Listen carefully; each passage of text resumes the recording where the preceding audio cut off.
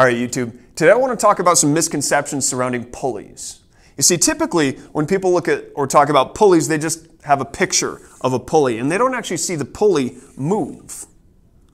Typically a diagram will just show a fixed end of a pulley with some little pulley wheels and then the active end or the load with some little pulley wheels on it and a couple of strings back and forth in between them, and it doesn't get at what's really happening with a pulley. So let's look at this pulley that's actually able to move to help you understand exactly what's going on anytime you've got a pulley.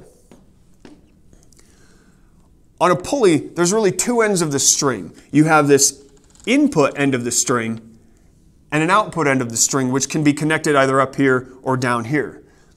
But what people don't realize typically is that this string is all one string. Here there's actually 5 strands going up and down, but realize it's all one continuous string that's just been wrapped and wrapped and wrapped around on itself. I could keep pulling this and you'll see it's all just one thin strand. Now, you might have noticed as I pull on this input end of the strand, the load doesn't move nearly as far. And there's a reason behind that. If I start with the input side of our pulley right here and I pull it 30 centimeters downward, we know this segment of the string has grown in length by 30 centimeters, but this hasn't moved up 30 centimeters. And that's because there's 5 strands over here. And ultimately what's happened is this side grew by 30 centimeters, and so in total these 5 strands needed to give up 30 centimeters worth of string, or they had to get 30 centimeters shorter in total. But that total change in length of string over here on this end of the pulley is split, in this case between 5 strands of string. What that means is the load only moves 1/5 as far as I move the input.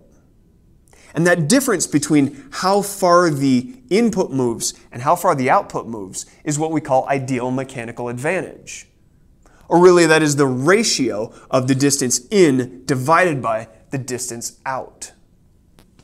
Now, you look at this and go, why on earth would we have to pull something 30 centimeters in order to only have it move 6 centimeters? What kind of a crap deal is that? And let me explain. See, if I was to pull on this string, it's ultimately providing some tension in the string. So let's say I pull on this with a force of, say, 1 Newton.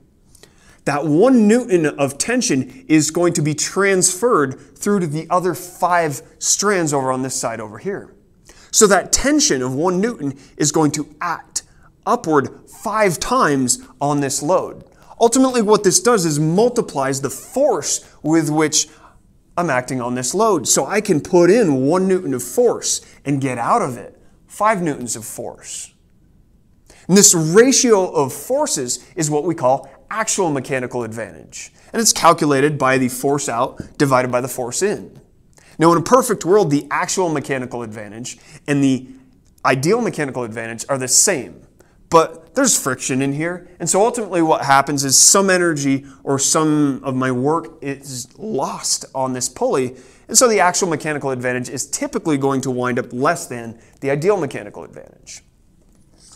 Now if you want to talk about this in terms of physics, if I was to pull with a force over a certain distance, I would do work, because work is given by force times distance or force times displacement. And so if I pull with a small force over a large distance, I've done a certain amount of work. The load, on the other hand, is going to have a large force on it over a smaller distance.